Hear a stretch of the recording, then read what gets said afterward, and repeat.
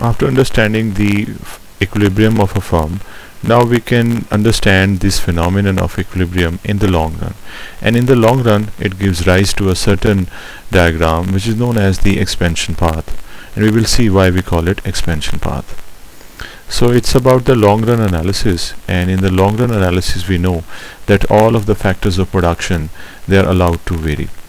So it means that we will allow V1 and V2 both to vary, and when both of them or all of them vary, it means that the scale is changing. The scale of production will be now different. And as a result of the long run and the ability of V1 and V2 to change together, we will have not just one equilibrium, instead we will be having multiple equilibria. And the locus of these multiple equilibria will give us the expansion path, because the locus of these equilibria actually shows that how in the long run the firm is able to produce more when it increases both, that is V1 and V2, both of the factors of production. So rightly we call it expansion path, the path on which we can observe the expansion of the firm's production in the long run. Now we have to assume that P1 and P2, they are constant. It will give us some stability in the isocost line, otherwise the slope of the isocost line will change, which will become something difficult for us to handle in this diagram where already multiple equilibria are to be plotted. So for the sake of convenience, we have assumed that P1 and P2, they have the fixed slopes. Now the production function is also assumed to be homothetic, because this is a desirable feature of a production function, because we have to consider various shifts in it, and during these shifts we wish that the pattern is kept and the pattern is not lost. The properties, they are the same, no matter we talk about the first isoquant or the second one or the third one. So with these assumptions, we can say that the cost function will be something like this, that is with the minimum levels, that is 1, 2 and 3 respectively for their own isoquants. These will be the minimum levels of cost.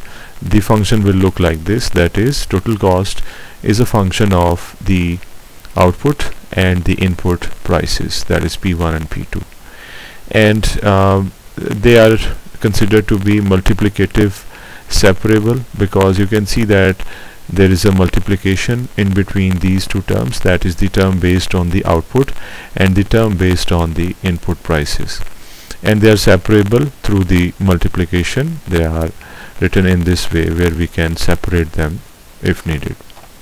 Now the isocost function are homogeneous of degree 1. This is another feature that we need to observe here, that the degree of homogeneity of the isocost function is 1.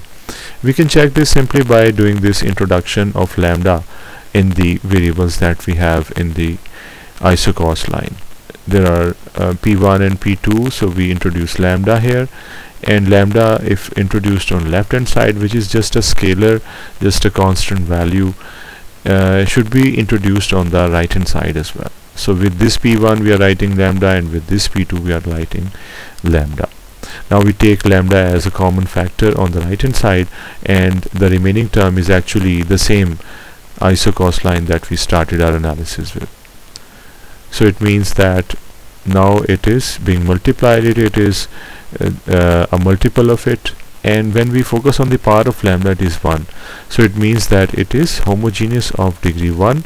Homogeneous in the sense that if we introduce a scalar, some constant value in this function of isocost line, it will allow it to be factored out, and you can see lambda is totally factored out, and we are left with the original function. Well, when we focus on the power of lambda, it is 1, so it means that it is homogeneous, but the degree of homogeneity is 1. Now we can focus on the diagram of the expansion path. This is the first equilibrium, and then there is a second equilibrium, third equilibrium, and in the long run it is happening where V2 and V1, both of them are allowed to vary. So once we have these 3 points or more than 3 points, we can join them. As you can see, we are starting the ray from 0, that is the origin, and we are passing it through the various equilibria that we have, and this ray actually is called as the expansion path because it guides us about the expansion of the output of the firm in the long run. So this was the concept of expansion path in production economics. Thank you.